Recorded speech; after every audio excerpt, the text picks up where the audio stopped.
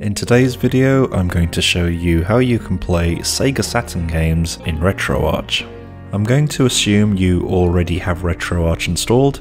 If you don't, please check out my beginner's guide video. I will leave a link to that video in the description below. Also, you will need your game files. I'll be assuming you'll be dumping copies of games that you already own. Just ensure that they are in the bin.q file format. You'll also need Sega Saturn BIOS files. These are key files you need in order for the Sega Saturn emulation to function properly. However, as these files are copyrighted by Sega, you'll either have to dump the BIOS files from your Sega Saturn console, or you will have to acquire those files by some other means. In order to play Japanese Saturn games, the BIOS file you'll need is sega_101.bin, and in order to play North American and European Saturn games, you'll need mpr-17933.bin. And once you have those files, you'll need to go to the folder where RetroArch is installed, and then copy them into the system folder. Once that's done, we're ready to move on. Next, we will need to download the emulator that will run your Sega Saturn games. So open up RetroArch and go down to Online Updater. And then go to Core Downloader, and then scroll all the way down to Sega Saturn.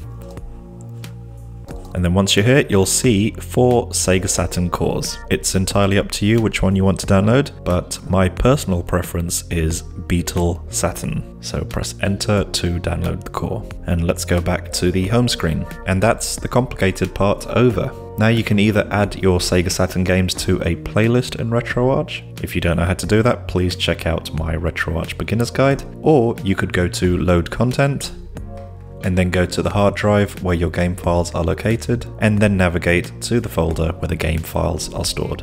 Go to the game folder of your choice. So your game should consist of 2 different files. You'll have a single Q file, and then you'll have 1 or more bin files. So the file you want to load is the Q file. Once you've selected the Q file, RetroArch may ask you which core you want to run the game with. Simply scroll down to Sega Saturn Beetle Saturn, and then press enter to confirm. If you followed all the steps correctly, you should find the Sega Saturn game has loaded successfully. Now, Sega Saturn games aren't really known for their 3D capability. Upscaling 3D based Sega Saturn games to 4K is possible, but it's a little bit glitchy. So for those of you brave enough to want to try it, go to the main menu in RetroArch and then go down to Online Updater. And then go to Core Downloader, and then go all the way down to Sega Saturn. And then go to Saturn/STV Kronos. And then press enter to download.